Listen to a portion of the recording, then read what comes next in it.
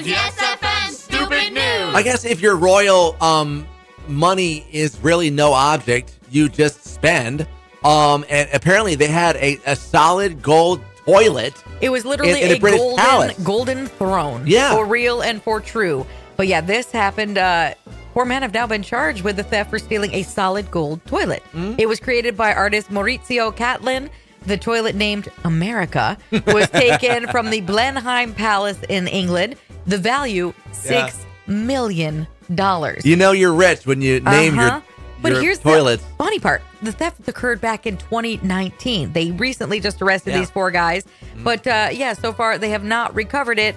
And they fear that it was probably melted down for the gold and sold off for money. You can see that deer are on the move, and not just around here. They're like breaking into lingerie stores in Michigan. Yeah, apparently they wanted a little something for the colder months to warm up from. But yeah, the deer recently crashed into a lingerie store, Lansing, Michigan, broke through Curvaceous Lingerie's front window, destroyed several lingerie displays. The deer eventually calmly walked out the front door.